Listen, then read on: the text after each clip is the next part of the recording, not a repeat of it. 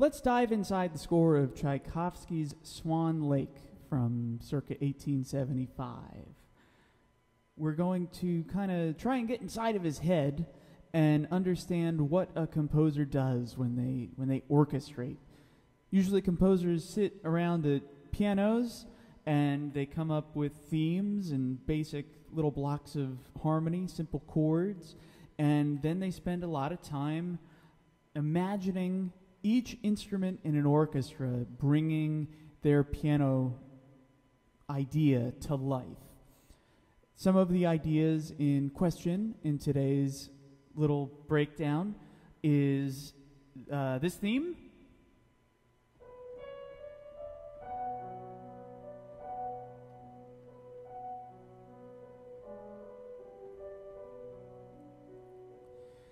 And also this theme.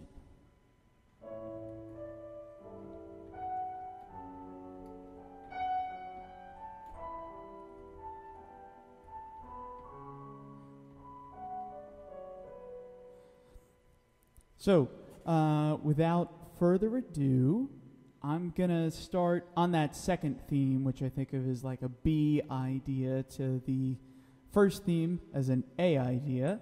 We'll start, his orchestration begins very softly with oboe playing the main theme, and then he takes a very delicate string, let's call it a pad.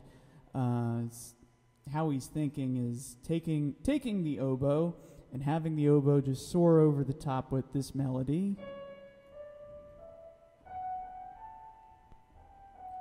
And underneath, he just has something very simple in the strings.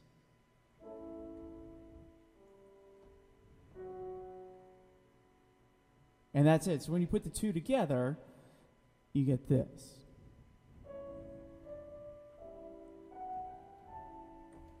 And that's, I added some jazz harmony accidentally there.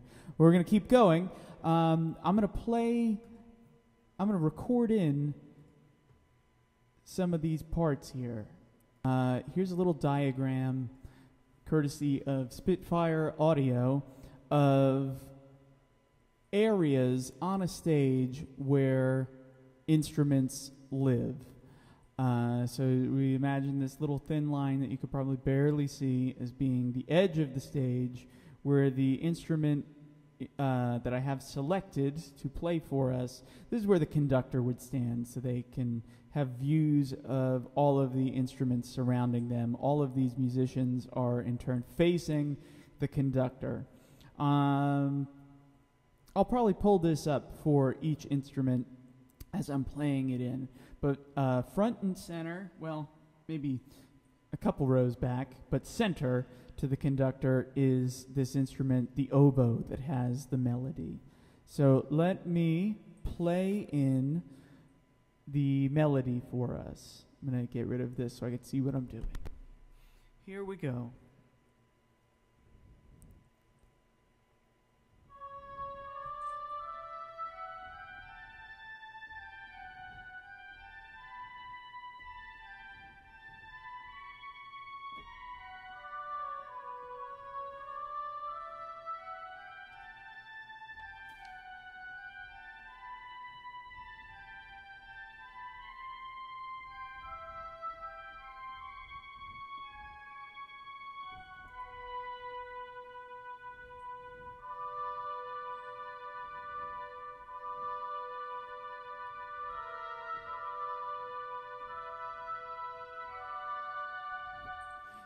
I'm going to stop it there. We're going to experience quite a build when the oboe switched from having the melody to those more sustained notes.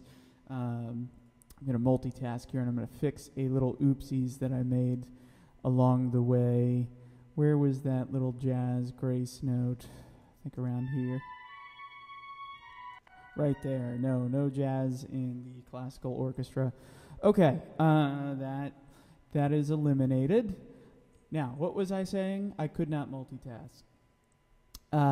Where the melody kind of ceases to stop that more moving angular line and we flip over into those more sustained tones, the oboe has lost the melody at that point. And the next instrument that will take over the melody at that point is going to be an army of horns, French horns. Let's see, where would they be sitting in an orchestral setting? The horns, according to Spitfire, they live over on the far left back side of the orchestra. Here's a French horn for us.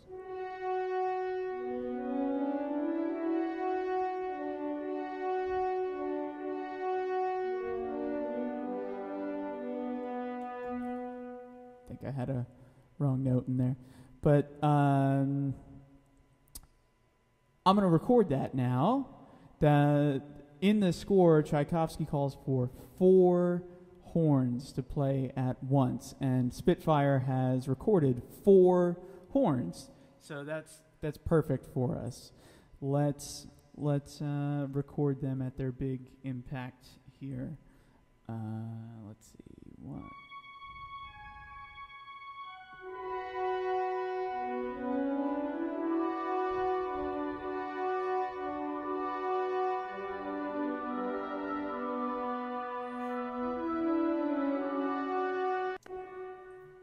One wrong note in there that, because of technology, I can knock out and fix real quick.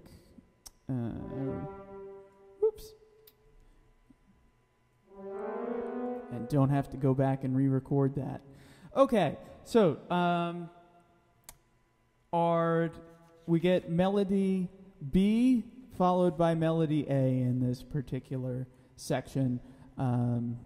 If you were listening to an actual recording of it, not this deconstruction of it, you would be presented with the theme that the horns just played from the oboe first, and then the oboe gets to play theme number 2, or the B theme, before passing off the melodic material over to the horns. Now that we have our melodies in place, now we're going to fill in some accompaniment. And I mentioned earlier that we're going to try and get inside of Tchaikovsky's brain. So let me back up and go over to the piano for a second here. Piano is still running. That's good. As these themes play, we could probably think inside the composer's head that he went, wow, that melody would sound good with an oboe. What should play the harmony? So here's maybe what the composer is thinking. I don't need to record this, I just need to play it.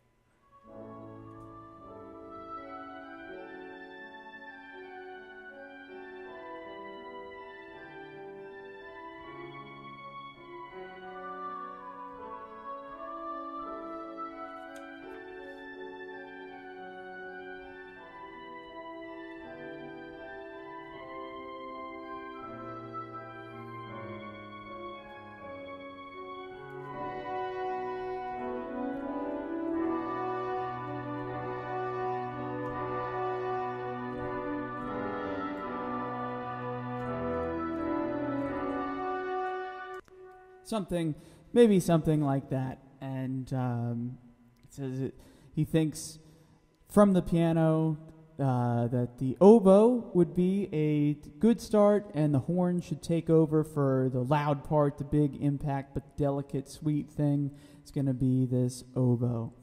So what's going to play that harmony that I just kind of played on the piano? He designates this to strings. They have a very large dynamic volume range that they can play, and he certainly utilizes that to his advantage. Here's the strings. He designates to do this very soft, sustained note, but with movement in it. It's not quite a vibrato. We call it a tremolo, and I want to show you where the strings are in this particular setting. The green colors in the little map. On the left, we have violin number 1. Usually play the higher harmonies designated out of any violin divisi or split parts. Violin 2, slightly closer to center here, but still on the left side, so we create kind of this stereo effect in real life with high sounds coming from the left. So lots of violins all on the left side. Then moving over to the mid-range stringed instruments, viola, slightly to the right. Further front right is the cello, and then finally to the back side are the basses. So we have high going to low in real life experience of stereo. So this idea of what kind of sound that we have coming from the strings, I have the violin ones queued up here that would play higher harmonies. Normally when we think of a sustained sound, we have that, but Tchaikovsky wants a little more motion underneath his melody. So he's designated that all of the violin ones and twos and also the violas are going to play this technique called tremolo, which sounds like this. It's furiously using the bow on the strings. So let me play us some of the violin parts underneath of the oboe melody. Here we go. Are we ready to record it? Because I don't want to do it twice. Here we go. 2.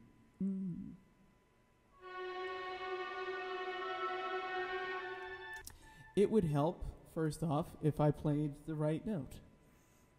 Let's do it again.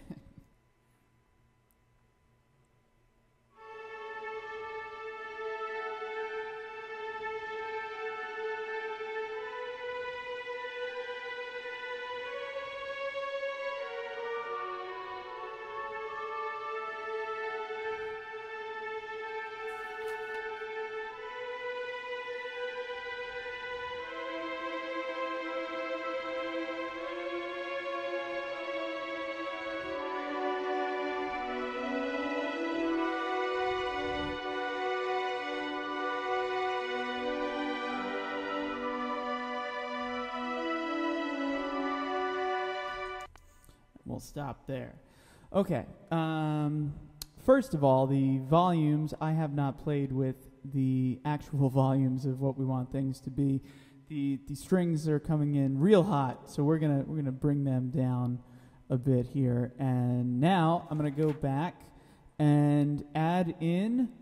He's designated the violin ones, play all those notes. He's got some harmony, but the same sort of phrase structure in violin 2. Here comes violin 2 for you. I hit the button. Just kidding. Wrong track. Violin 2.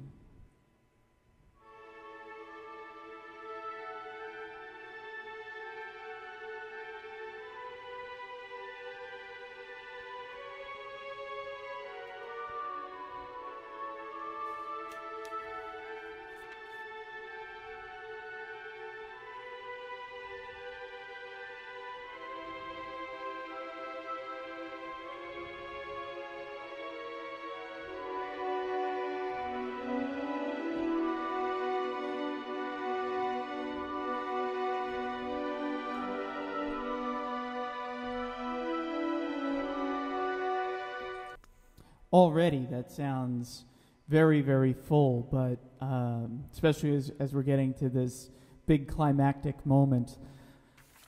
But wait, there's more. We got more instruments in the mix here. The violas are utilizing the same technique and new notes, so we have this little pad. I think of it like basic harmony on a piano where you play like a 3-note chord all at the same time. This is probably what he was thinking, was he wanted a kind of mid-range chordal idea coming from the upper strings here. So let's record a little viola. I get to read viola clef. That's never fun.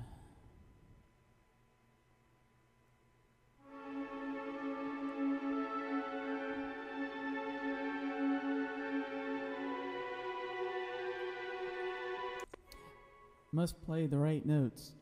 But I'm not going to go back and record that a second time because we have technology to help us. Let's just continue onwards from here. What note is next? Let's get it right.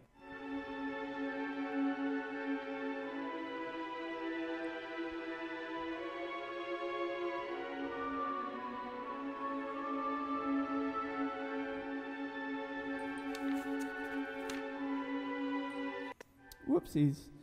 Page turns are the worst. Well, let's get it.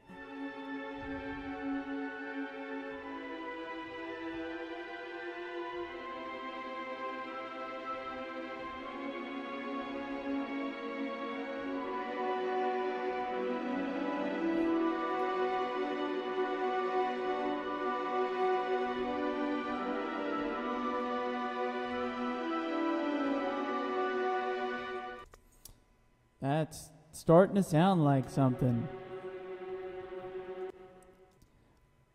I think I made a mistake somewhere in one of these parts when we get to the big, where's the big moment? Right here. It'd be nice if some of these guys carried over just a little bit more and didn't take a mental breather in there and kept that sustained sound happening. See, this is something. All right, let's get rid of those oopsies. Now we're on to something. Okay. I'm going to pull down the string volume just a little bit. They're overpowering my oboe. And now, let's move on to the celli. You remember them. Now, you'll see if you're following along underneath the picture of me that I have 2 different channels here of celli because I need them to do both multiple techniques. The one technique that I need from us is the tremolo idea. Go celli, yeah.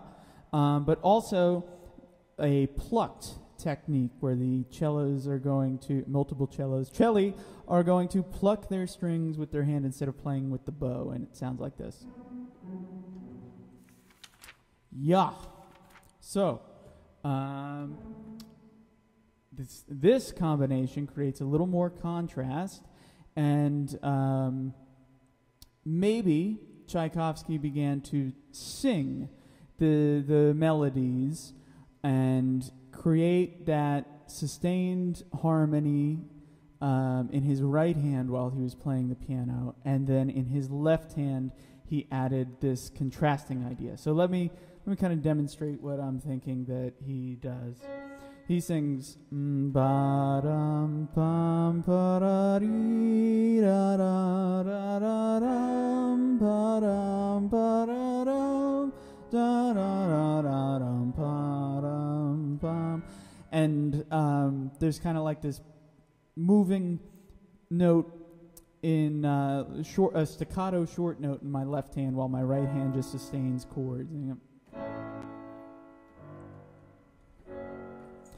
So the low end of the orchestra is going to need to take that over, says Tchaikovsky. Anyway, oops, wrong sound effects. There we go. Let us play in some cello parts.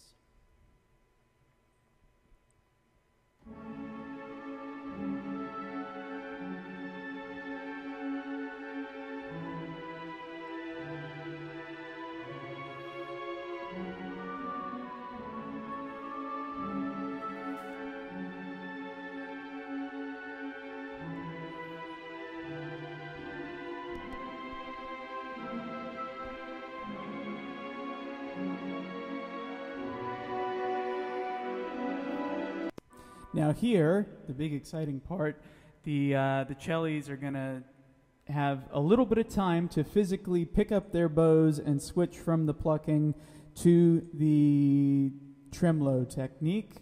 And I'm going to have them join us in a second here with the tremolo technique.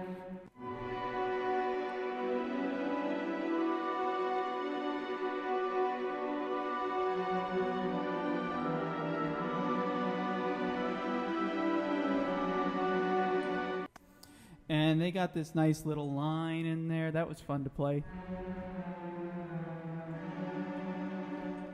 Yeah, I like that. That was much fun for me.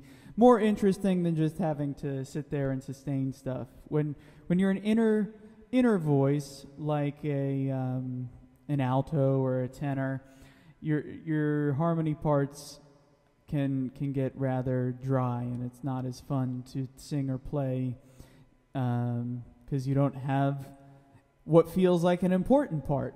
So if you get a little counter melody hidden in your part, it makes you feel important, but it also takes the music to a new level.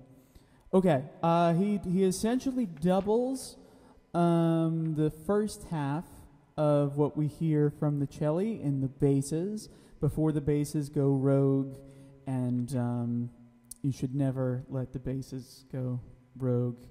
Only terrible things will happen after that. No, I'm just kidding. I love bass players. Okay, so they begin with the pizzicato bass. Here we go. And then we're going to switch over to not tremolo in a bit, but just regular old, what we call arco, or just straight up dragging the bow across the strings. That was probably not the best descriptor of it, but let's go.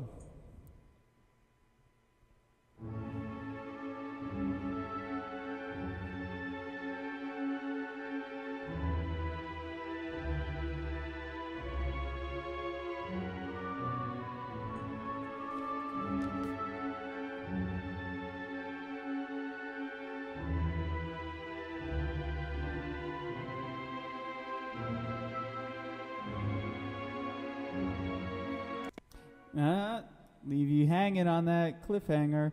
Now we get proper basses.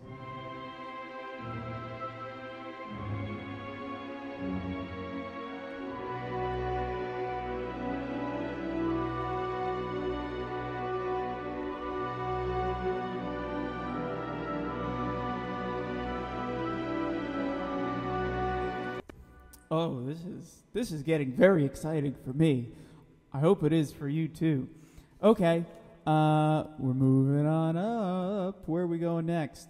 How about the last puzzle piece that is present in the B theme that we kick off our little example with is one that creates just a little bit more movement in our accompaniment. You heard me in the beginning of this video kind of arpeggiating some basic chords that are present here. Tchaikovsky likely did that, but the way that he did it may have been more like what is present in this last puzzle piece, which is the harp.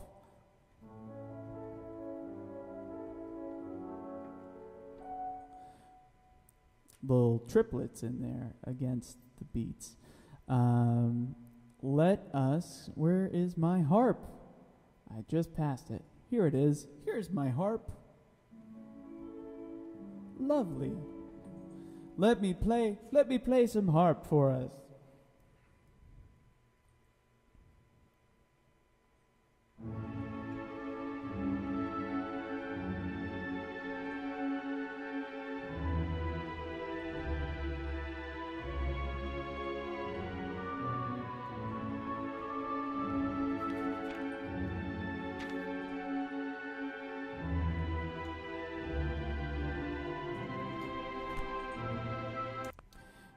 I had a couple little mistakes in the harp part. Would it be better to do a take two or just clean them up? Let's see. Let's just isolate the harp because it's getting a little thick.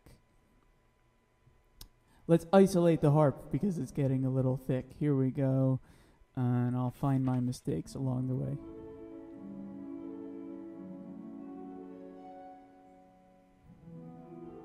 There's one. There's another one. Whoopsies.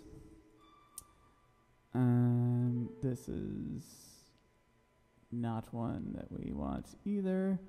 Let's see if I...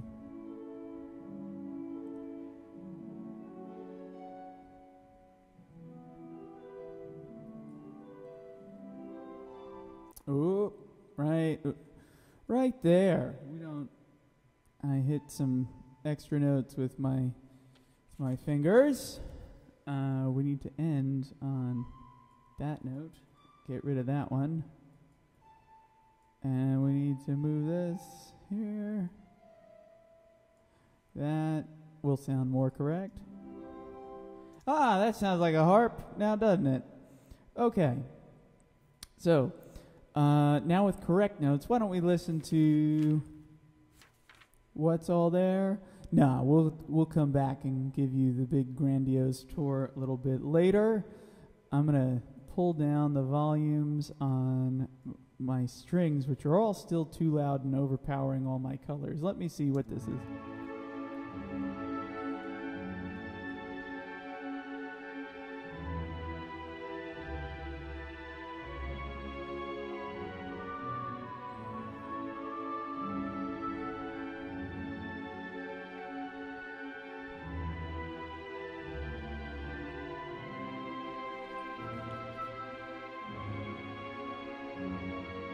That's much better. I have a couple performance issues with my strings that are making me angry.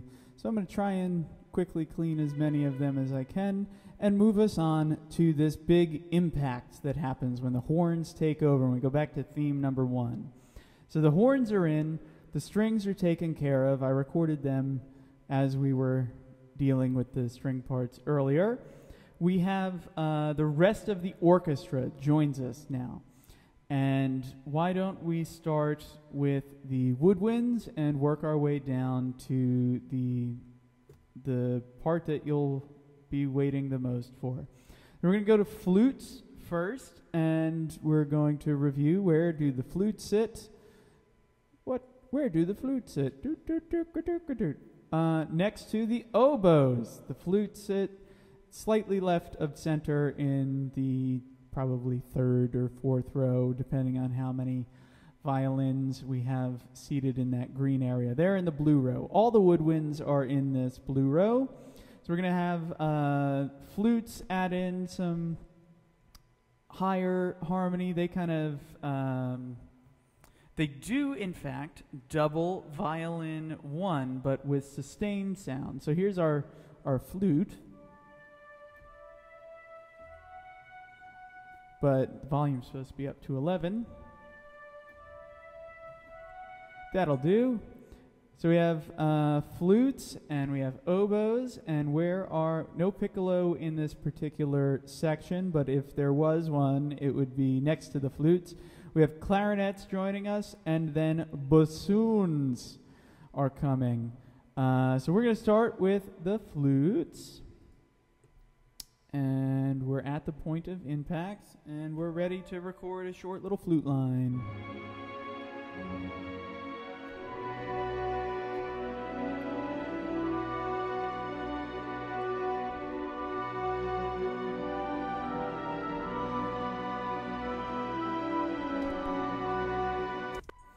Now, the little bits of gaps of space that I played in the violin parts I shouldn't have played, because violins don't have to worry about breathing. I have a background as a wind player, as a trumpet player, and breathing is essential for me to be able to play the instrument. But violins, they could just saw on that note all day long if they wanted to.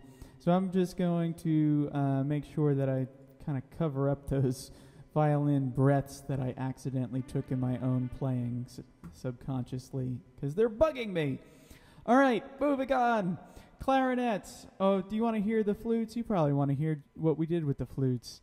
Maybe with the oboes.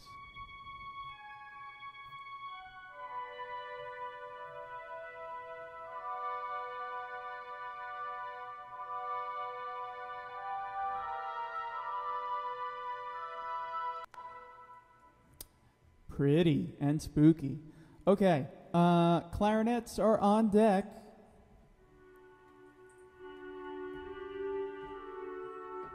There's our clarinets. They're going to just join this mix of sustained but loud notes for them.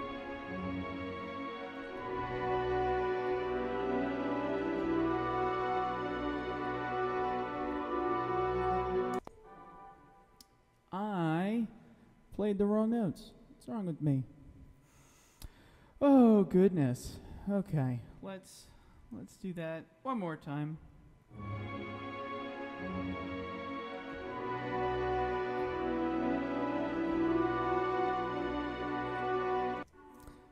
Oh, must be getting a little tired. Playing some wrong notes here. We'll leave space for them to breathe, and we will continue onward. Oop. Here we go. 2.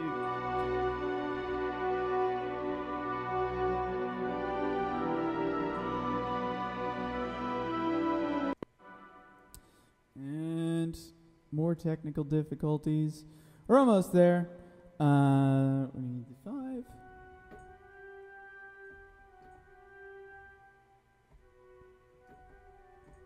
Okay.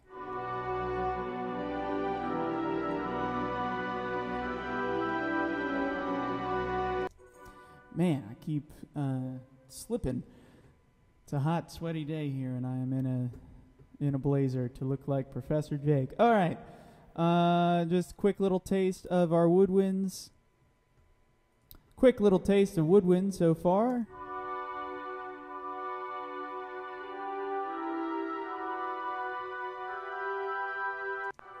They no longer have the melody like we suspected that they may. Like the point of orchestration is pass around the themes, keep them interesting. All right, bassoons. What does a bassoon sound like? For those that don't know, we make sure that we're set. Remember, this is where they sit. So if you are listening in headphones or through stereo speakers that have stereo settings set, you will hear, hopefully, all of these instruments set in these particular positions. So like out of your right ear, if your headphones are on right, you should be hearing bassoon coming out your right ear. Okay, that's a bassoon, by the way. And what do our lovely, lovely bassoons get to play? Down a whole step, up a whole step. That can't be right.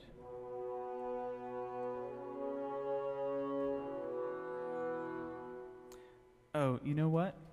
Bassoon is reading in tenor clef. That's why. So tenor clef is written up a whole step, and I read down.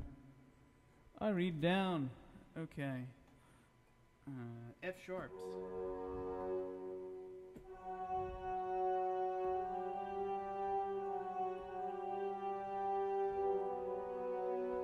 That's the bassoon part.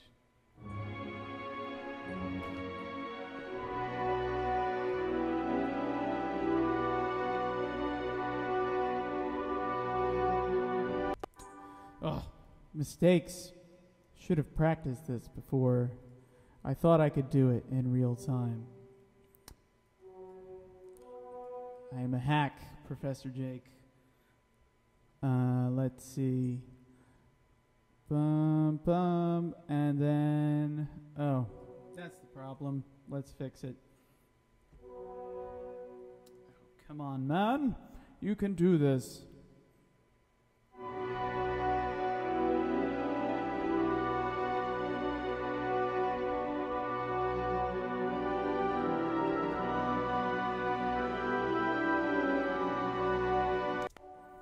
So much closer.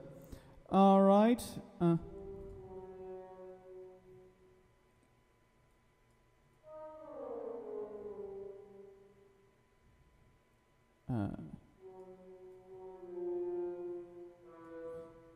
Just clean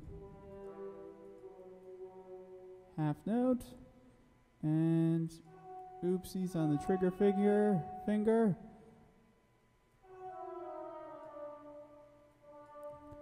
there, and then this will bug me.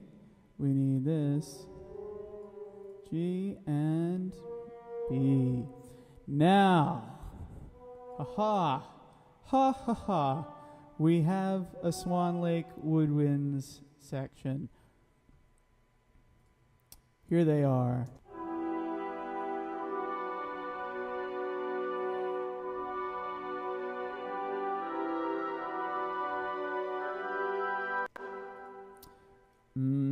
I lied. There is one wrong note in this part.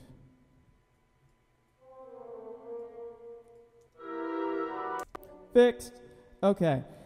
Fun fact, if we added in the horns at this point, you would have a woodwind quintet, but multiplied by many players. Woodwind quintet contains one brass instrument. Don't call it a French horn. Horn.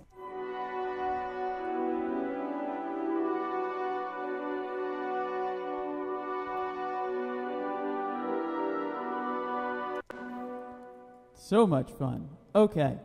Now the bad boys and bad girls in the orchestra, the brass section.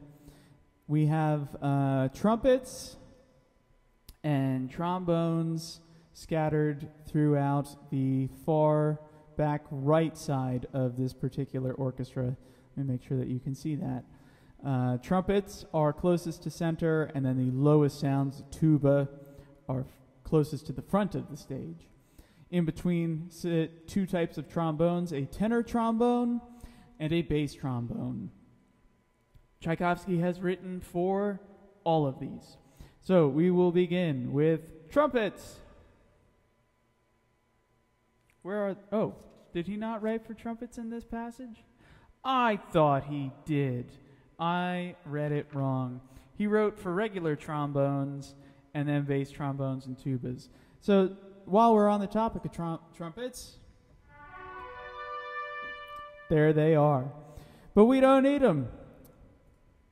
Many trumpet players just got real sad. All right, what are we doing? Some trombones. These are the tenor trombones in the mid to high, well, let's call it mid-range for them.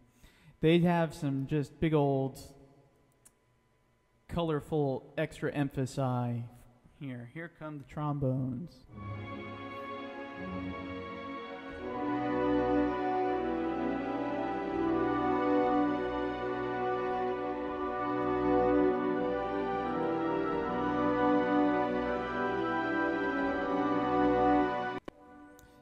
Not a very exciting trombone part, but here they are by themselves. By themselves. 5 times. Bass trombones are on deck. What's a bass trombone? A bigger, louder, fatter trombone.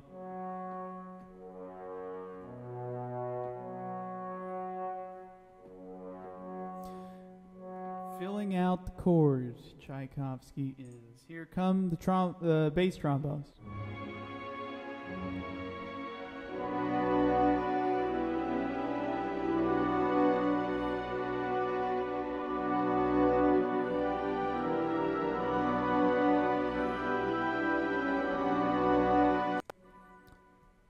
Good old quarter notes.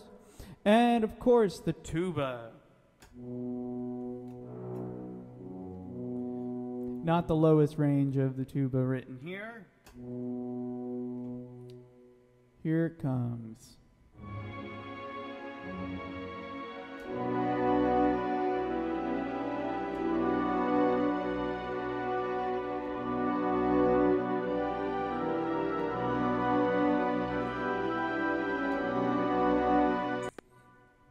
Awesome. And then finally, we get some timpani. Now, problem child with this particular timpani is that I don't have a function to do a tremolo for a timpani, so I'm going to have to manually do kind of a drum roll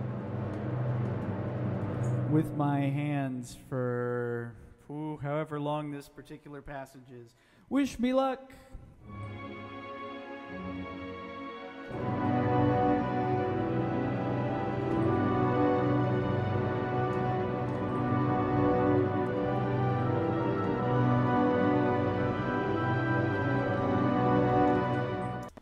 Woo! What a workout.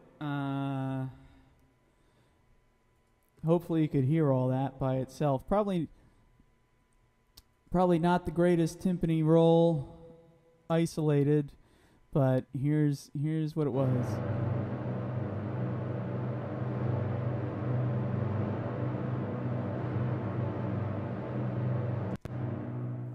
Not bad. Couple little oopsies. But I think when we put it all together, you're going to get the point. Oh, by the way, where are the timpani usually? The back of the bus here. We have timpani in this particular orchestral setting, front and center. Well, I used that wrong. Back and center from the conductor and from the audience. They are holding everything together straight ahead there. So timpani. And this so we had all this come from piano and get transferred into this big, lush orchestral setting.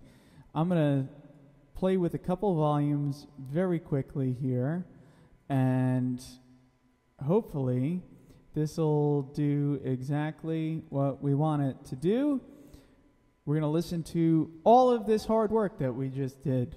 Took however long we've been recording for now to play this in real time. But imagine yourself in 1875 not having a computer to play back these sounds automatically for you. You have to have quite the imagination to sit there and think about what each instrument is going to do and what they sound like and who should get the melody and what their supporting part should be. How loud or soft should they be in the context of everything? All from a piano and a piece of paper. No computers to help. And even with computers, it's a lot of important decision making to make. And the results can be beautiful. It could also be terrible. Here's back to theme number 2. We're going to have the strings, harp, oboe, and then the big climactic moment here in our little 2 themes come together to theme A with the whole rest of the orchestra comes in.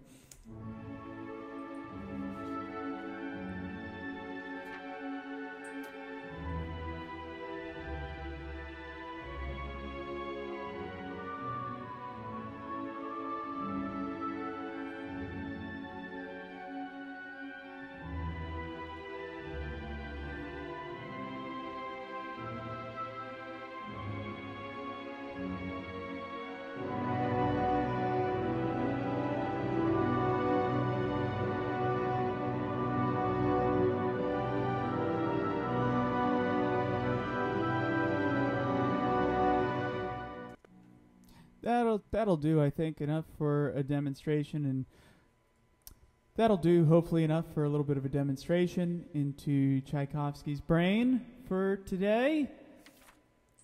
I will explore some other composers for us in future videos. Hopefully, this was insightful and you learned something from it. Look for more.